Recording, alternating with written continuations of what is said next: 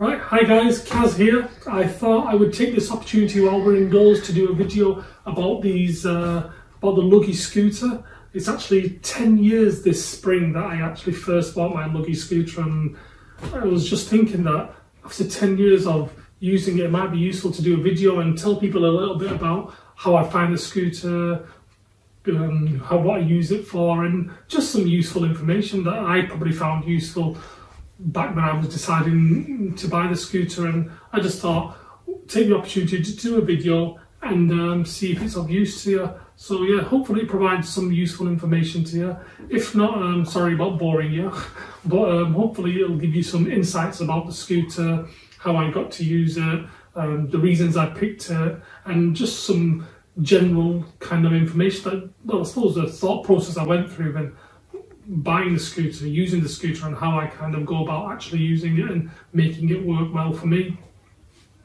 So the first thing I would like to say is that how I ended up buying the scooter. Initially, I just wanted a scooter. I just wanted a scooter. I suppose at the end of my tether. At the time, I was still walking around with one crutch, so I'd use one crutch and just kind of walk around with that, and that was good for short distances. It kept my muscles moving, and it was just quite useful so if I was in work. And I think walking around is actually more, I suppose, it's more useful to your body and to your mind, and it's just, I suppose there's a good feel-good factor on it. It just keeps the body moving, keeps the muscles working, and I think it's just useful. But what I was finding is that it was getting difficult to get about for long distances. So, for example, here in Manchester, if I was going to the Trafford Centre, it was just an absolute nightmare. And I just thought, like I said, I'd reached the end of my tether and thought, I just need to have a scooter. So, like everyone, I suppose I selected one that everyone's probably seen. It's always like a maroon scooter. The battery comes apart, the seat comes apart, and that's like the standard scooter. There's a few differences in the way it looks or some cosmetic, but generally that's what scooters look like. So I picked mine, very excited, and I said to my friends, yeah, this is the scooter I'm going to get. And one of my friends stroke colleagues from the MS Society, he says to me, Kaz, that's the wrong scooter for you. And I was like quite frustrated and not quite angry, but I was like, what do you mean it's not the right one for me? But I didn't quite say that. I was like, why isn't it the right one for me? And he says, well, Kaz, you seem like an independent person, you like to get about, and I just don't think that's the right scooter for you. I can't see you lifting the battery out, I can't see you changing the seat, and it will mean that someone always has to be with you, and I just can't see that happening for you, or I just can't see you using it. And I was, like I say, I was quite frustrated and quite annoyed. I was like, well, I need this for my own independence, and here's you telling me I can't have the scooter, or I shouldn't have this scooter. And I was quite, like I say, I wasn't best pleased. But then I thought, they've said it for a reason, so let's have a think about it and see what we can do. So while I was thinking about what other scooters are available, and they all seem the same, my sister, I was talking at home about it, my sister said, well, I've seen this scooter, I'll send you the link. And I was like, yeah, sure, do it. And like when people are always trying to help out, I just thought, she's doing her best, so I thought, yeah, I'll have a look at the link. But when she sent me the link, it wasn't what I was expecting. I was like, wow, it kind of literally just blew me away. I was so shocked and surprised to see this scooter, because the scooter that she sent is the video that I'm sure anyone who's researched the Luggie has seen. It's that one with a theme tune in the background, and you can see the person going around, I think, some sort of mall or shopping centre. And I was like, wow, this scooter looks quite impressive, and it looks something similar to what I was something I'd never seen before, but I was kind of hoping to see. So I saw this scooter, and as mentioned, many have seen the video before, and I was showing how it works. It goes into the back of the car, it goes into the side of the car, you can fold it up, you can fold it in half, you can do this, you can do that. And I was like, wow, this is really impressive. I suppose the only thing that frustrated me with it, and with most scooter videos, there's always like an able-bodied person using it, so they kind of just stop and then walk for the rest of the direction quite easily. And I'm like, anyway, I'll park that for the moment, that's just my own frustration. But yeah, the whole point of this scooter was that it was very, very like, you could pull it along like a suitcase, you could fold it in half, put it in the back, you could fold it into like a cube and almost have it just literally that size in the back of the car. And I was just very, very surprised by it. So then I said, no, I'm going to go for this scooter. And told my friend about it, the MS Society, the one that didn't like my previous scooter. He says, yeah, that was absolutely right, because you could use it on your own. And it's quite small, it's very, and I think at the time I was only about 30 years old, and he says, you're quite young, Kaz, so that actually kind of looks quite trendy as well, so it kind of suits what you're looking for. And then I was like, oh, I'm glad he mentioned it, and he did, because now, so I kind of got in touch with the local shop, and it's only down the road from me in Manchester, a place called Lee, so I got in touch with them, and there's a place called Local Mobility. So yeah, got in touch with Local Mobility. He said, oh, I've seen these scooters on YouTube. Do you have any in stock? And they're like, yeah, sure, come round, have a look. And cut a long story short, saw it, fell in love with it, and that was the one I bought. That's the one the furthest away from me. So I've got 2 scooters now. So that's the first one. And then I kept hold of that, even when I got my second one, I was going to put it on eBay or something, but my mum says, oh, just keep it, you never know. And now it's become my holiday scooter, so every time I go away on holiday, I take that, because at least if it's going to go on the plane and go to different locations, at least if it gets damaged or scratched, it's not my best scooter. So like, this is almost like my fancy scooter, if you like, or the one that I use when I'm going anywhere. And the other one's obviously just holidays only. So yeah, so that's how I came about using the scooter. To make the decision to use a scooter for a person who's never used one before or never been in a wheelchair before is quite a daunting one. No one, to be honest, I don't think anyone's life choice is to use a scooter. And I used to make up so many excuses. I mean, like I say, I didn't want to use it, and I think it's just pride. You're so used to people seeing you able-bodied or using a stick, or just basically being able to do things yourself, and then suddenly have to use a scooter. I was like having quite nightmares, but I was almost worried, like, I thought, well, what happens if I see somebody I know? And what happens if I see somebody that used to remember me when I used to run around playing football? And you didn't want the pride, but then I thought, I don't really care. I have a right to a life, and I need to live my life. And if I kind of keep coming up with excuses for why I don't want to go places, I'm just going to miss out. And initially when I started, yes, so that's what it was. So then I suppose, well, the third thing I really want to talk about is when I initially started using it. And when I started using it, I was like, wow, why didn't I do this before? Because it's so useful. I can start doing things. I mean, the excuses I used to come out with, I used to just start saying things like, oh, I don't want to go somewhere, or I don't want to do this. And using the scooter it was like a new lease of life. The benefits of using the scooter were just amazing. I suddenly had to stop.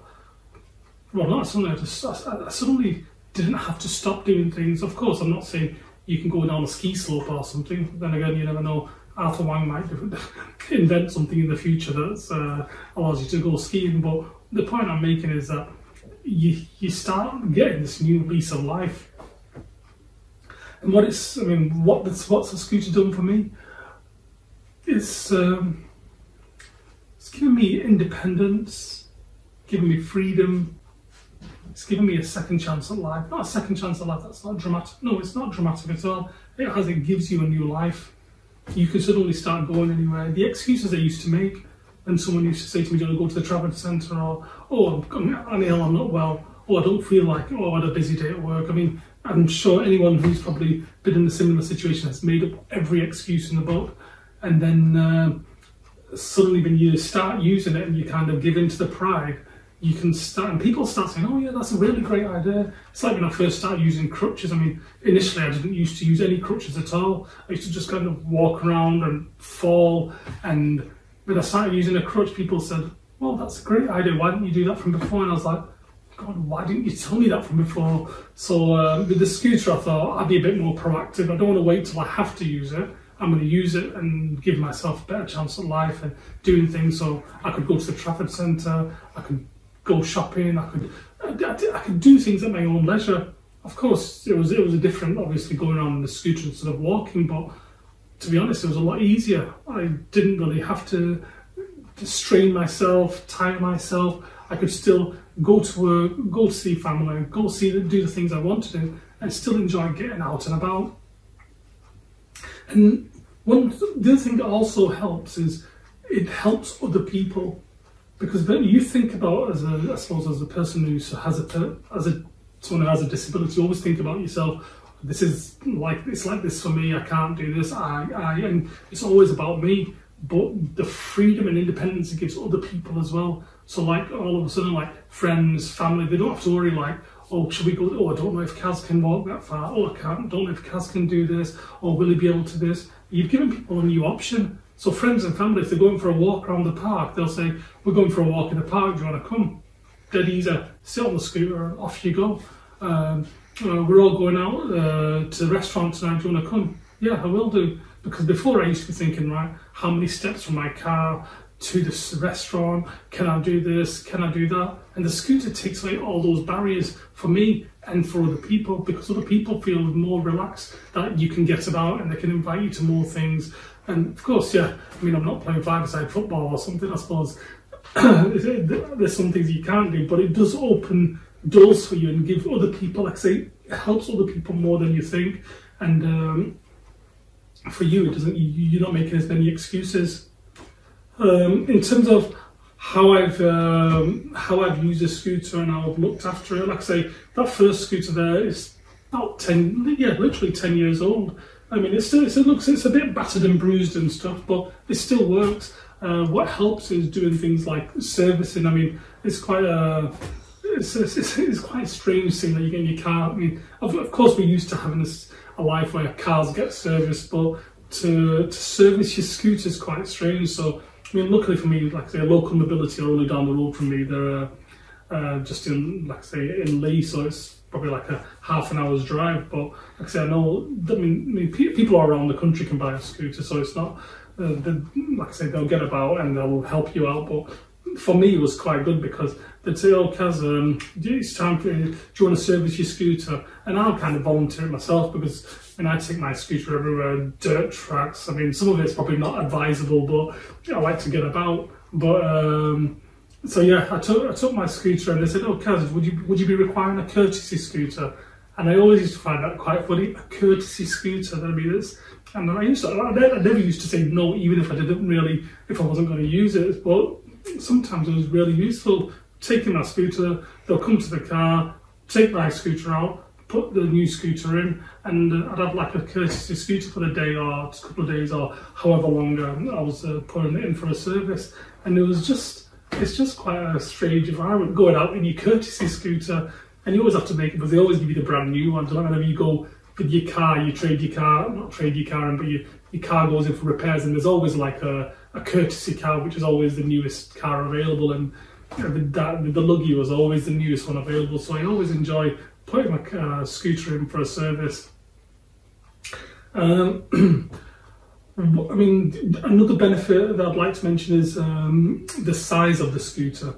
The size, I mean, as you can see, I'm sure there's specs are available online, and I'll see if I get a chance later to put a link in somewhere, maybe in the comments somewhere about the scooter size. But the scooter, you can see it's quite narrow, it's quite small, and to be honest, it's probably smaller than a normal kid's buggy. So you can see how it'd be quite useful. So when you go into people's houses, you don't feel too awkward about bringing this big massive machine in and people don't know where to keep it. Or if you go into a restaurant, like, it's quite easy. I mean, I go to a restaurant, slide over onto the chair and they can wheel that in the corner, or most of the time it's that small, put the steering wheel down and stick it in the table next to me, just to the side of me.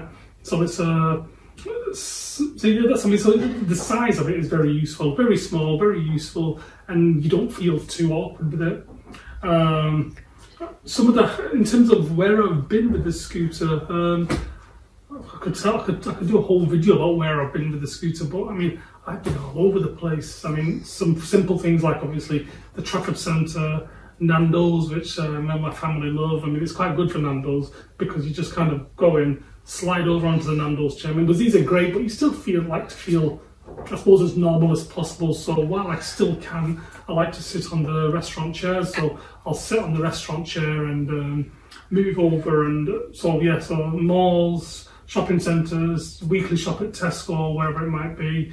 The Lake District, yeah, I've been to the Lake District on it. Been to London, been on the Thames boat. I mean, like, there's so many accessible things these days. So been to London, been to Turkey, been to Mecca, been to Medina, been to Qatar, been to Malaysia, been to Yemen. I mean, I've been all over the world. I've been quite lucky actually, but it's quite useful. I mean, so many places, going into the back garden, just nip into the shops. I mean, there's so many places. I've been to Peak District, Wales, Scotland, been on the ferry to Northern Ireland. I mean, like I say, I've been loads of places, and I mean, if I get a chance, I'll try to do a proper video about holidays or something. But needless to say, you can get yourself about, and it's a very highlight. I mean, very loads of highlights and very useful.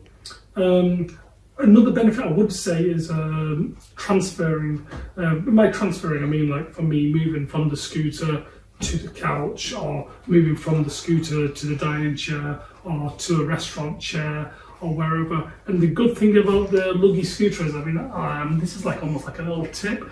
The seat, that's like the lower level of the seat. There's actually 2 levels of the seat, so higher and lower. I would demonstrate it now, but I don't really want to get into a demonstration video because I'm sure many of you might already know about it. But there's 2 levels of the scooter. So if I know I'm going to Nando's and the seat is so high, I'll make sure I've got it on the lower level, so when I'm from the car to Nando's, I can literally slide over. Because you don't, I mean, of course you can use your upper body strength and move yourself over, but I'm always trying to make life easy for myself. So that's one of the things I would say. And if you're someone who needs to get up from the scooter and you don't want to go to a lower base, you can maybe have it at a higher level. So when you're getting up, or for example, if you're transferring onto the disabled toilets or using facilities anywhere, you're at a higher level so you can stand straight up. But once again, that's very much dependent on what works best for you. So it's, like I say, that's really good. Actually, speaking of while I'm out and about, I always kind of have, like, I mean, I've got 2 chargers now, because obviously I've got 2 scooters. But this is, like, you see, it looks just like a laptop charger. It doesn't look like anything strange. So sometimes if I'm going to Costa Coffee or something and I'm not sure if I've got enough charge, I'll just take this with me, and like I say, it's quite a standard charging socket. You just put it in there, a normal plug socket. So you just plug it in. So I just treat it like a laptop charger. You see, many people get the laptops out, stick it on charge.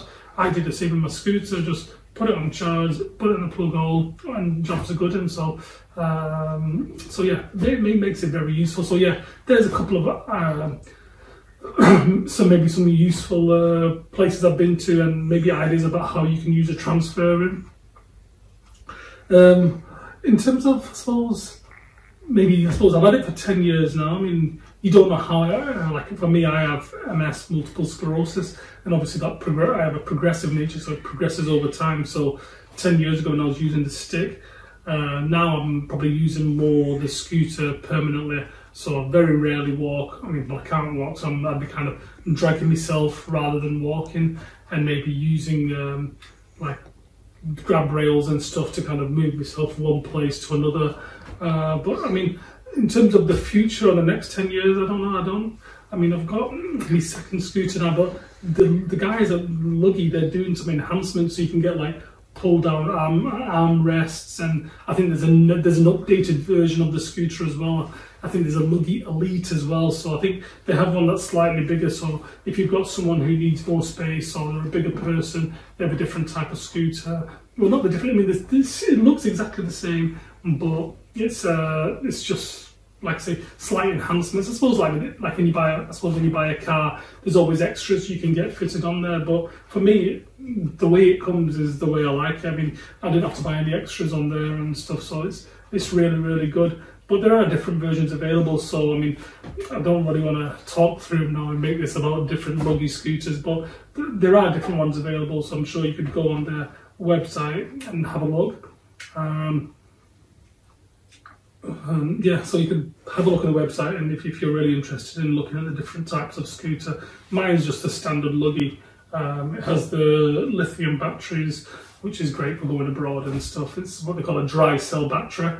The thing they do, yeah, like I said, there's different types of Luggies, so go on the website because I don't want to kind of misquote anything on there. Yeah. Other thing I'd like to mention is accessibility.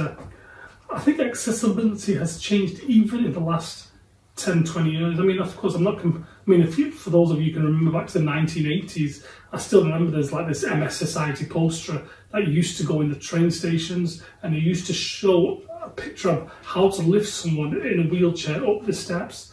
And that was like official public or government guidance. But you can see we've come a long way from there. One of the things I like about accessibility these days is that it doesn't look accessible, but it is.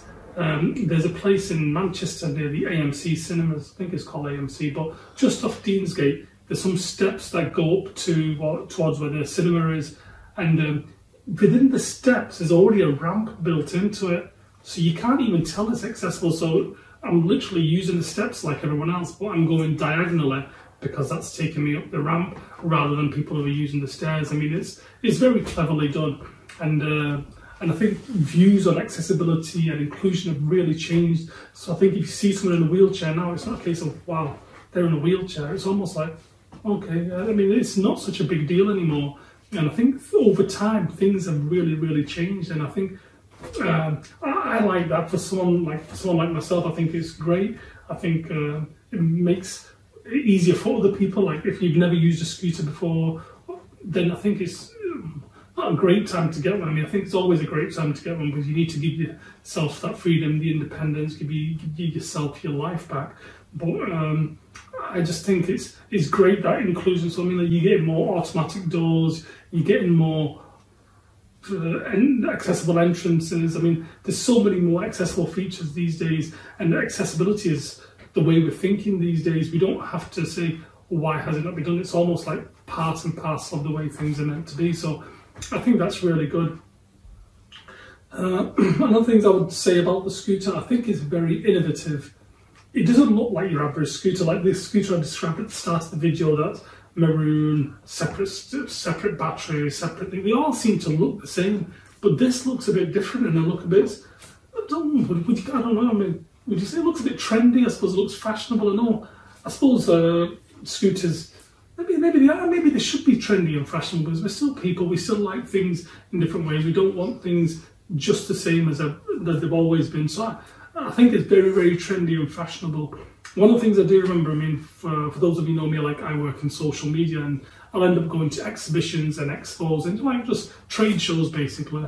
And I remember once I was dotting around on this, and obviously I was dressed in my shirt and my blazer jacket, and obviously trying to do my best to look smart for work.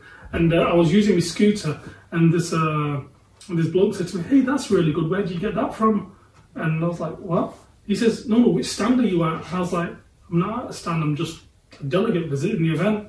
And he says, "Oh right, you don't sell this then?" I went, "No." And he was like, "Oh right, I thought you sold it. You were just showing it off."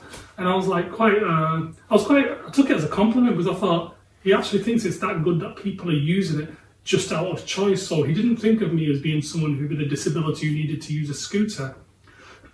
He just saw me as someone who wanted to use a scooter and just out of choice. So it means that the style and I suppose the spec must look quite fashionable and trendy, and something that an able-bodied person would use out of choice. So I was actually quite pleased to get that feedback, and I thought, right, I'm going to remember that, because it's something that people like, something that people obviously see in a positive way, and I thought that was quite good.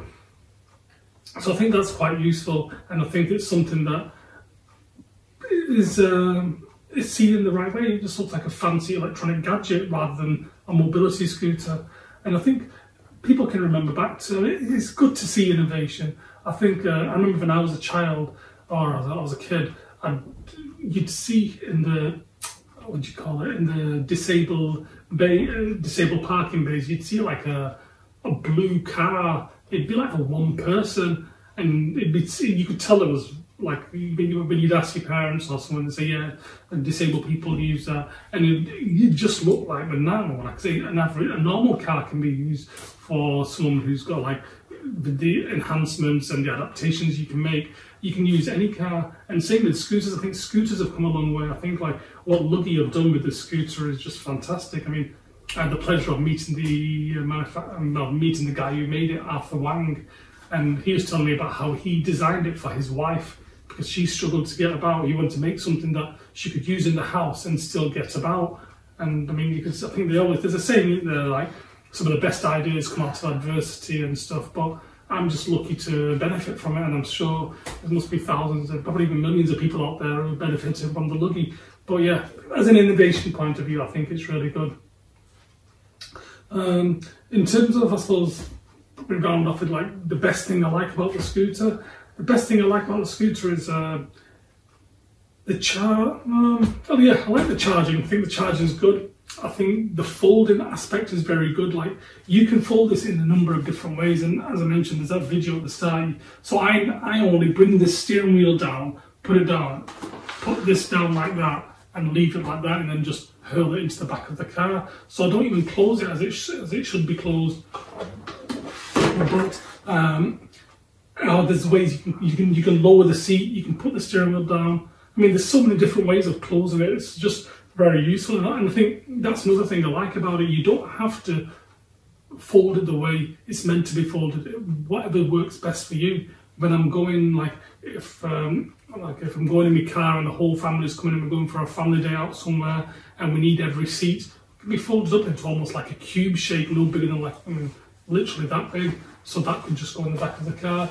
Or if you don't want that, if you're with someone, if you're like, for example, I'm using a taxi or something, the taxi driver can fold it halfway and just put it into his back boot. So there's loads and loads of options, and I think like the charging, the folding, and it's very useful to me. And one of the other things I like about it is the durability. I mean, as I say, I've had that one for the furthest one away for 10 years. I've had this one for probably about 4 or 5 years now, I think. Yeah, probably about 4 or 5. And yeah, I mean, the other one there, like I say, it looks a bit battered and bruised, but that's been everywhere. It's been on the plane, probably been thrown off planes, and taken here, taken there. And this one's sat on for 5 years. Like I said, treated with a bit more respect because I have my holiday scooter over there, so it probably doesn't get bumped around as much. But you can just, like I say, you can still look after them and stuff, but they're very durable. I mean, like I say, they're very strong. I mean, they're very lucky. I mean, like sometimes I'll use it to lift myself up. I mean, that's not advice, by the way, but it just feels strong. I mean, it doesn't feel delicate. I mean, I'm like I said, I use it quite roughly, throw it into the car, and like I'll put the scooter into the car in a very particular way. So I'll just always chuck it in. Sometimes I'll take it out, I'll drop it, and it still works. I mean, I don't go out trying to break it. So if you're at the Luggie or something, I don't try to break it or make it hard. But I mean, you use it the way you use it. You can't always be very gentle and delicate with things, because I suppose that's just the nature of it. You need something that's going to work around what you do. And I suppose that's when the services kick in. I suppose it's useful to keep it serviced, but it's great. I mean, both have got the original batteries in, so I've never even had to change the battery. So that battery's 10 years old, this one's 5 years old. I use it for charging, but yeah, in terms of the best features, I think are the charging, the way it folds, and the durability. So anyway, I hope I've not bored you too much with the video. Hope you found it useful. If anyone has any questions, as always, feel free to ask me. I mean, when I'm out and about, people will always ask me about the scooter. Where do you get it from? Where did this and that? And I'm always helpful. If it can change your life, if it give you freedom, independence, and can really make a positive difference in your life, please do it. And please feel free to ask me any questions. If I get a chance, I'll try to post some pictures somewhere or something, but we'll see. Yeah, and if there's any videos you want me to do, give me a shout. Like I said, I'm at home at the moment with lots going on, so this is a good opportunity to do some videos. But yeah, hopefully you found it useful, and thanks for watching. Thank you.